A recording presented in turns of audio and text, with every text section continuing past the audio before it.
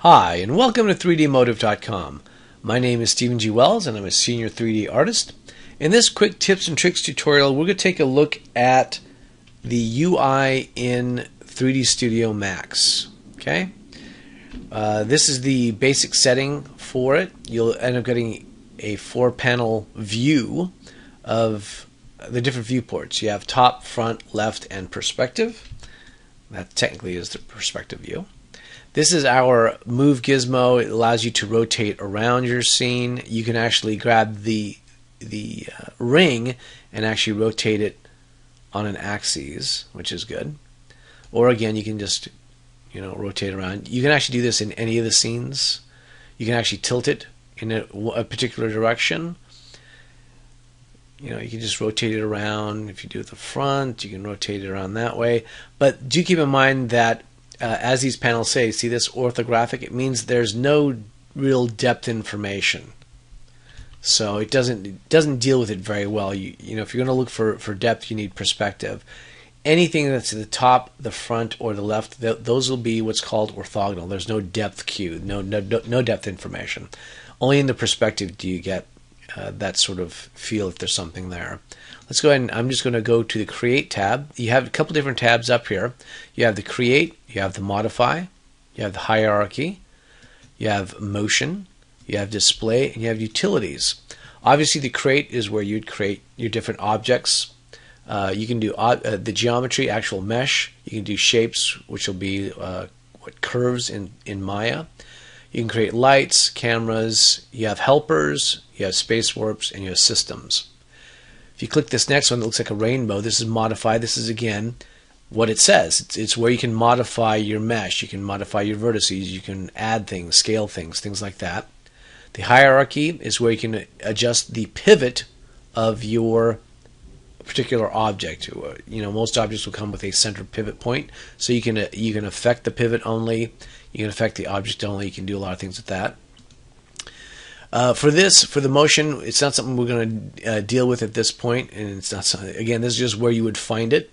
Display, again, that's one of those things. This will show you where you can actually hide certain categories on your viewport if you needed to. And again, utilities is pretty much what it says. These are the built-in utilities that you'd find in 3D Studio Max. They come in handy. Some of them come in more handy than others. I use the collapse a lot. I use the Reset X form a lot, and then I use the Resource Collector. Resource Collector is if you have a particular model that has particular textures, you can actually click this button, and it'll say, okay, where do you want to save it to?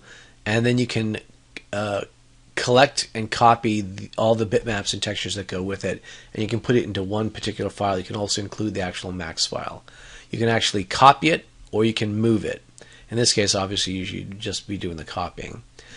Let's just go for a quick create. I'm just going to create a sphere. I'm going to just click in our top view, and as you can see, it pulls it out in all the different views. I'm going to go ahead and use my viewport toggle.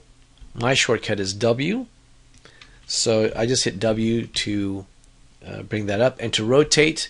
There are a couple different methods. Again, I have a shortcut that starts that off at least, so mine is V.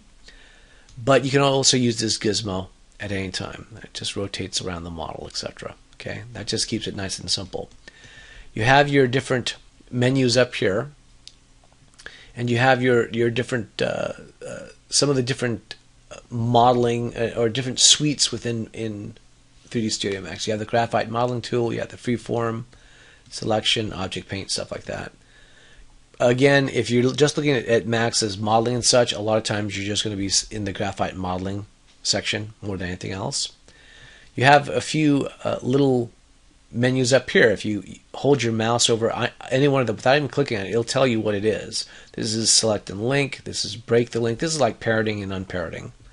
This is the move, select and move. This is rotate. This is scale. Anytime you have a little tiny arrow in one of those corners, it means there's other selections there. So you can just left click and hold, and I can do a uniform scale, non-uniform scale, and then the scale from it's a select and squash kind of scale. I'm just going to click that back and go back to my uniform scale. That's the uniform scale. This is the pivots. This is the center points If you left click and hold, usually I'll go to this middle one. That way I'm scaling out from the pivot point. These are our snap tools. Now there is a little icon here that if you click and hold, you have in 2 and 2.5D and then 3. Also, if you right click it, it'll bring up this little dialog box, the grid and snap settings. Now with the snaps, you can snap to your grid points. That means the grid points, as you can see on our grid. You can actually do it the grid lines. If you'll notice, it's actually selecting on the lines now. See that? And I can slide in any direction. You can do all of these: midpoint, center face, endpoint, tangents, blah blah blah. I tend to use vertex for the most part. And the options, you can use the the axis constraints, meaning if you click it in just the X or just the Y, it'll move it just in that particular mode. In this case, let me get on the move. This is the transform gizmo in 3D Studio Max. It's just like the one in Maya, so I can just click and drag on the X and click and drag on on the Y. Let me rotate around a little bit and do that again. There we go, on the Y and on the Z. Okay, there we go. Oops, I've actually got it snapped off. There you go. If you click off this axis constraints, you can still control the axis constraint on it, no problem. But once you turn that off, you can in fact move in several different directions at once. It just depends on what you want to be able to do with that. Also, one of the things that 3D Studio Max should have, but it's kind of hidden, is the Axis Constraints tab.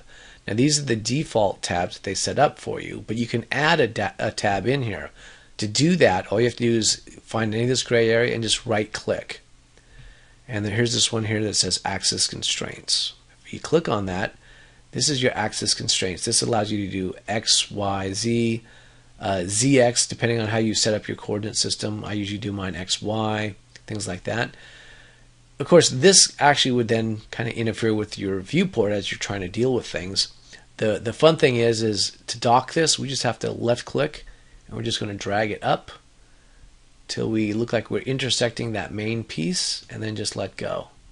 It created the new dock, and that's that when you restart 3D Studio Max, that will always be there for you from then on out. Okay, so that's a really fun thing to have. And here I am again moving in the X and Y.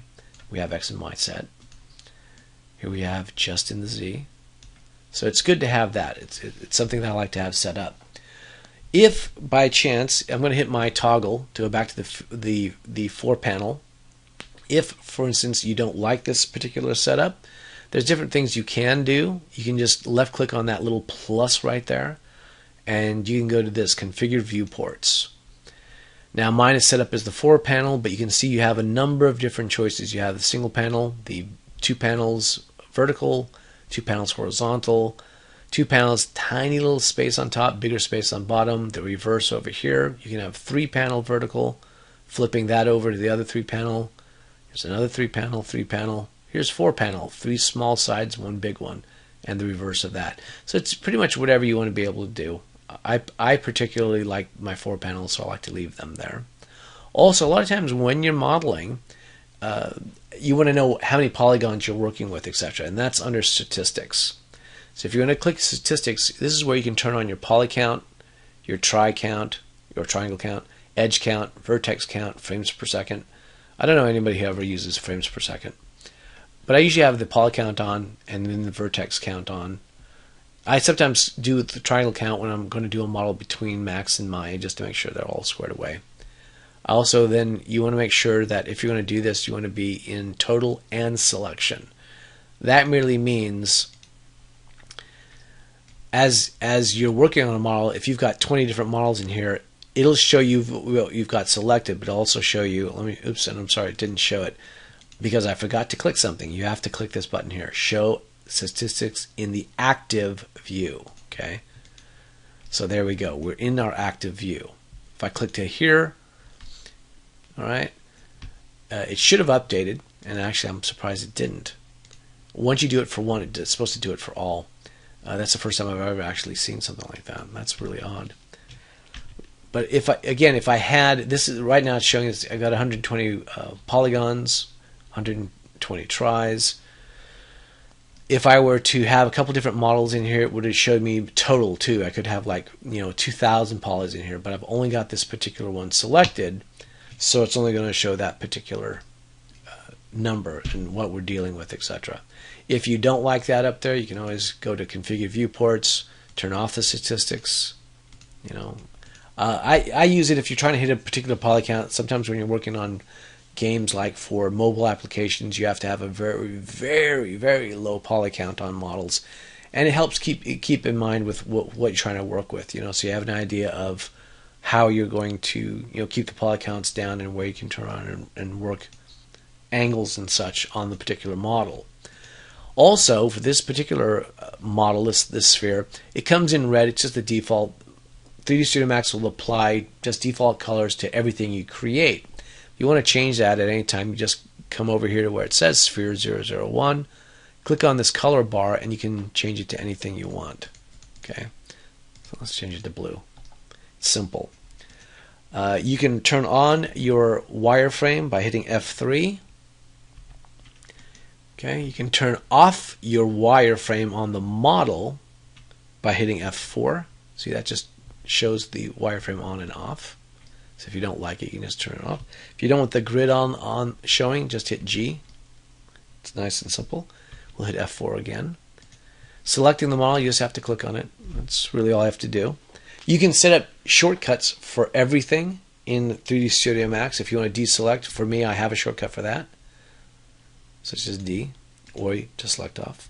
There'll be a lot of times when you're working with a bunch of different models, you want to be able to just go ahead and just hit D and you're out of it. So it's something to keep in mind. Right now you have the ambient occlusion with the hardware shading on, and in our perspective, you can change a lot of stuff with this. You can change out not only your layout, you can change the statistics, but you can change how you want to turn around and have what sort of rendering you want to have shown. Like, do you want to have a bounding box around your model? Do you want the wireframe? You want it flat? You want it faceted? You want it highlights?